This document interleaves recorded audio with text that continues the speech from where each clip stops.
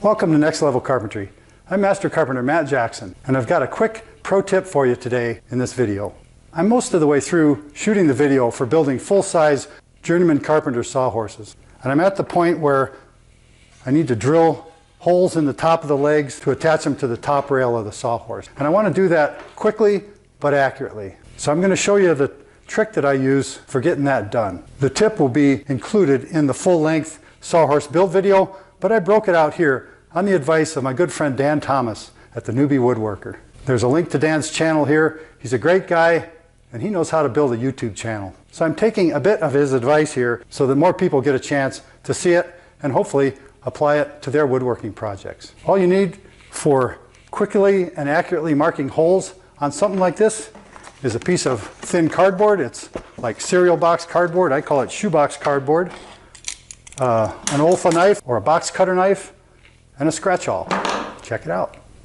And if you're borderline OCD like I am, here's a quick little trick you can use for repetitive marking of holes that's accurate and fast. I'm just taking a thin piece of shoebox cardboard, could be called cereal box cardboard, and I cut a strip exactly the width of the leg. And on one end of it, add the angle from the end of the leg. And then make the same marks we did on that example leg.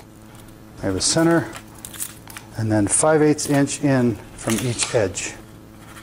Coming down from the top, going a 1/2 inch and 1 inch. And then just simply take a sharp scratch awl and put a hole at each of those center marks. So you can put your tape measure away and make accurate repetitive marks merely by repunching those holes on the top of each leg. Best thing about it, because there's left and right legs, the pattern is reversible as long as it's indexed off the same point on both legs. Just like that. And it's actually easier and more accurate to countersink these holes from a punch mark than a pencil mark.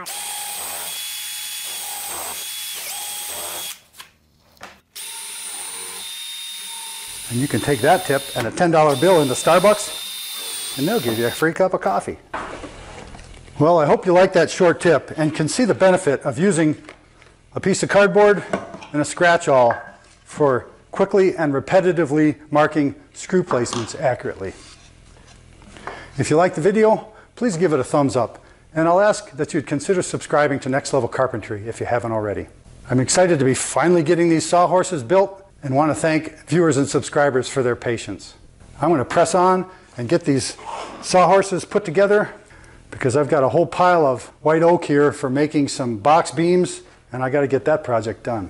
So I'll thank you for taking time to watch this video and hope you'll stay tuned for when the actual build video comes out. I've been talking about it long enough and it's time to deliver. But it's crazy how life gets in the way and delays things, even things that are high priority. So until next time, thanks for watching.